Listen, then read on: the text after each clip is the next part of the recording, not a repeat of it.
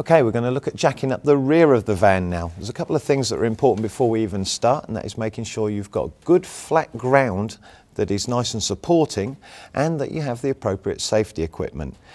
Now we're going to be using a trolley jack and a pair of axle stands, and it's important that they're rated to at least 2 tons. These axle stands are in fact 3 ton rated. It's always advisable to make sure they've got a good solid locking system on there. And before you start, you must make sure the front wheels are safely chocked. Okay then, we're going to jack up the back of the vehicle, and what we're going to use is the centre of the rear torsion bar. That's the big tube that runs along the vehicle, and on a later bay there's a nice big metal plate that you can line up on. So we just slide the jack under, having had the axle stands positioned either side of the vehicle.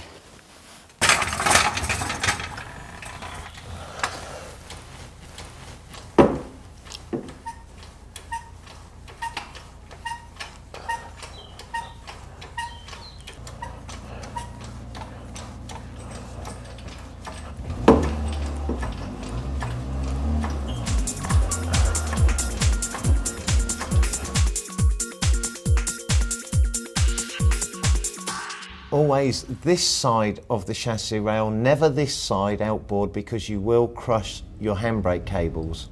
And then finally we slide the locking pins into the axle stands and we're nice and safe.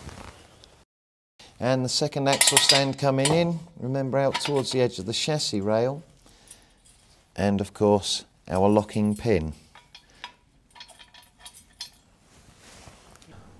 One last thing to bear in mind is the arc of the travel of the jack as it comes down. So make sure you're aware of where it is underneath the van and position the axle stands. And then it's simply a case of letting the jack down very gently and watching those axle stands to make sure everything's in the right place.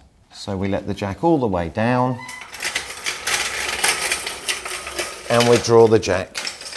The most important thing to do once you've removed the trolley jack is to give the van a gentle rock. You need to make sure it's rock solid before you even think about going underneath.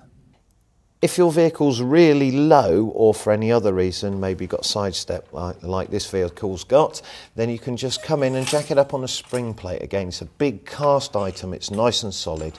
So you just literally position the cup and start jacking up.